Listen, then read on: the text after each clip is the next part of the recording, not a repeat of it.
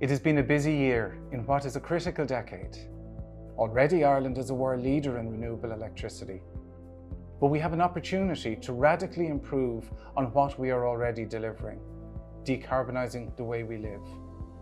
The years up to 2030 will decide the success of this effort. EirGrid Group is responsible for grid and electricity market operations across all the island of Ireland and will be a leader in delivering a cleaner energy future for all. Energy is currently a major contributor to our climate emissions, but we have the technology and the expertise to turn that around completely and make our power system the foundation for a decarbonised society. Renewable energy will be central to that. By 2030, we will have increased onshore wind generation. Solar energy will be utilised on our grid in a significant way, but offshore wind generation will be the game changer. The potential power of Ireland's coastline is such a vast, untapped resource that harnessing this will put us at the international forefront of renewables.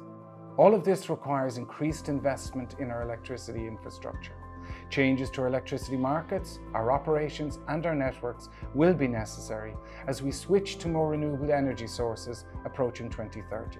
Though this work will be challenging for all of us, for the energy sector and for society at large, we simply must tackle the challenges of climate change today.